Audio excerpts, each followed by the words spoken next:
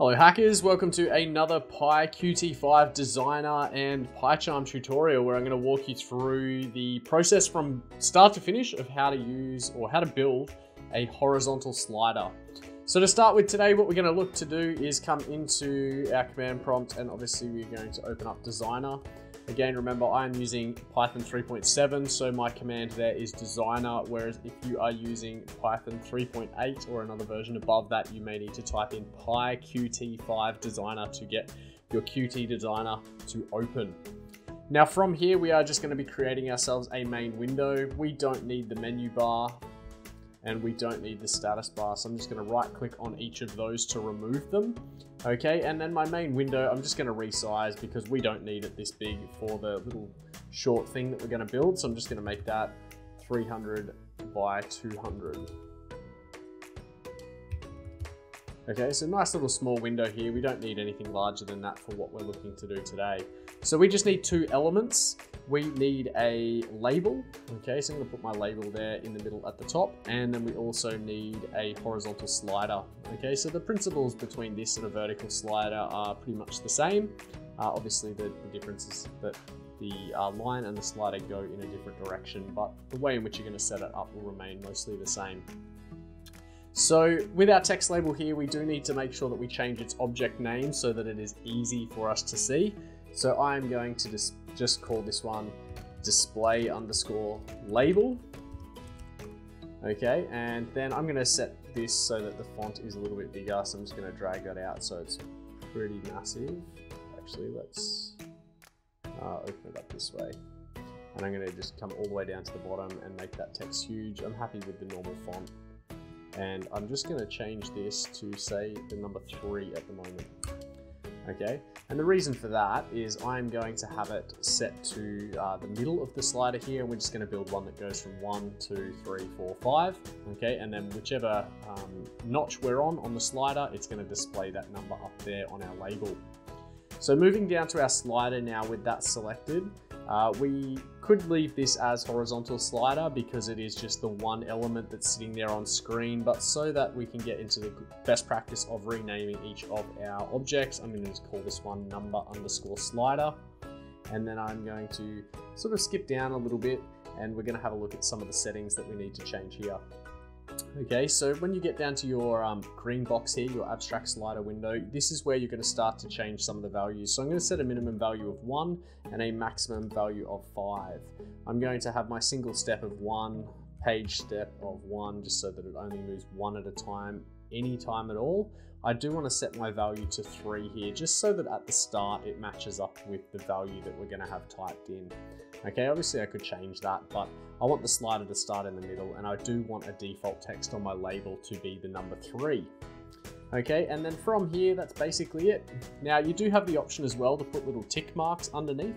Okay, so if we turn that one on, we can open this little box here and change it to say like ticks below. Okay, in this instance, it's probably going to work. You can see there's those tiny little lines underneath, which gives the user a bit of an idea on where they can drop that slider. Okay, and then the tick interval, I'm just going to change to 1 so it knows that it can move 1 whole tick each time the slider is moved. Okay, so pretty simple stuff in terms of setting up our little window here. We have our label, which we've now called display label. Okay, we have our horizontal slider, which we have called number slider, and then we scroll down to the bottom of our properties editor and made some of those changes so that we can have it just from 1 to 5, and then it starts in position number 3. Okay, and then we added the ticks down below so that it makes it nice and easy for our user. So what we need to do from here is save our project so that we're ready to go. So I'm just going to save this. I'm going to find a nice easy spot on my D drive for this. So I'm just going to go new folder, and I might just call this number slider tutorial. Okay, and then for my UI, I'm just going to call it main window, and then that'll save it as a UI file. Okay, now from here, obviously I need to jump into my editor for Python, which in my case is going to be PyCharm. All right, so I'm going to just open up PyCharm here. So we have that on screen, and I need to now go and create myself a new project so that I am editing in that folder. So from here, what I need to do is obviously just go and very quickly find what it is. Where are we? number slider tutorial. So I've got the correct folder. Make sure that my existing interpreter is set at this stage. I don't want to be mucking around in a virtual environment. So I'm just going to check existing interpreter and make sure I have some form of Python sitting there in the interpreter box. Once I hit create, it gives me the normal warning. This folder is not empty. Do you want to continue? Which say yes, and I want to do it in this window. So that now gives me my file, so I can see I have my main window.ui file here, which is my XML code, which is of no real use to us at this point in time. So I need to convert that. So I'm going to come down to the terminal at the bottom. Okay, and from the terminal in the bottom, I'm going to type in PyQt5. Okay, type in the name of the file I wish to convert. So that's going to be main window.ui. -o for output, and then I've got to give it a name. So UI_main_window.py. Okay, now this won't get confused with either of them because we've got that nice little prefix at the start for user interface, and then when we make our Python file later, which is just going to be called main window, we will have everything we need sitting there ready to go. So I'm going to press enter. If I get no error messages, that's great. And again, remember, you do need to toggle the folder open and closed so that you're able to get your new Python file ready to go.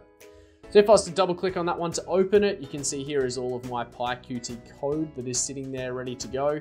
We don't need to change any of that whatsoever. So I'm going to leave that folder closed so that I'm not tempted to muck around in there a little bit later. Now what we can do is we can right click on here and say new Python file. Okay, we're just going to call this one main window. Okay, and it will be a .py file because we selected Python file from there. So obviously from here, I need to go ahead and build my boilerplate code so that it is super quick and easy for us to be able to have a window set up. So I would recommend doing what I've got here. So I've just got a little file open in idle where I can copy and paste this code from idle into my app here, and now my app is basically set up and ready to run. Okay, obviously my horizontal slider functionality isn't built, but if we have a look at that one there, super quick and super easy now because I've imported my system and my widgets, I've imported my Q application, and my UI is ready to go as well. Because I keep the same file convention name for each of my files, so UI_main window, even these sections here don't need changing. So that's why I like having that boilerplate code ready to go. So the only thing left really to do for our number slider is to sit down and actually set up the signal and slot, and then define the function, obviously, that it's connecting to. So we will do that in our constructor function up here. So in our init file, in our init function, we are going to just add our normal self.ui dot, and then we need to find our slider. So you'll remember that we called that number slider. Okay, so self.ui.number slider. Now I need to put my signal in. So my signal in this instance is going to be value changed. Okay, there's quite a few different ones that you can have. You can have things like when the slider is pressed or when it's released and all sorts of things. But in this instance, we just want the one that is value changed.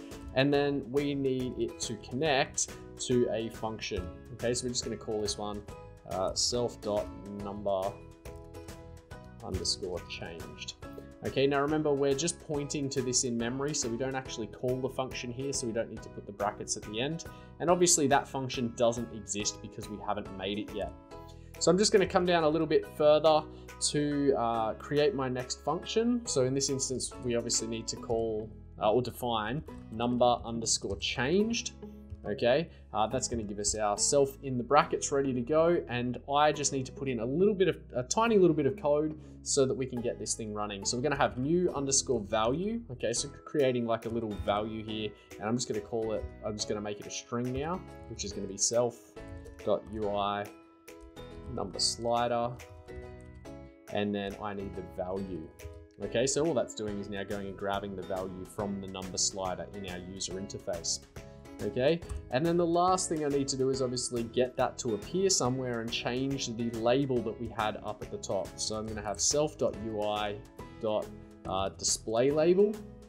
Okay, and then the thing that we need to call here is going to be our set text one, and we're just going to replace that with new value.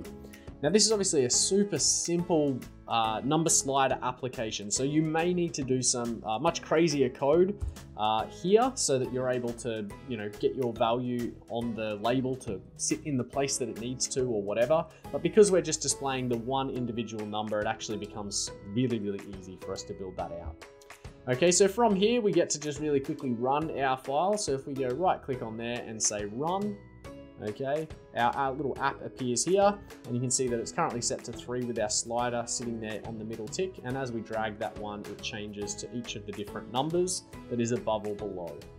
Okay, so I hope that you have learned how to really quickly build a number slider and the functionality to get that to grab the value out of it and then place it somewhere else.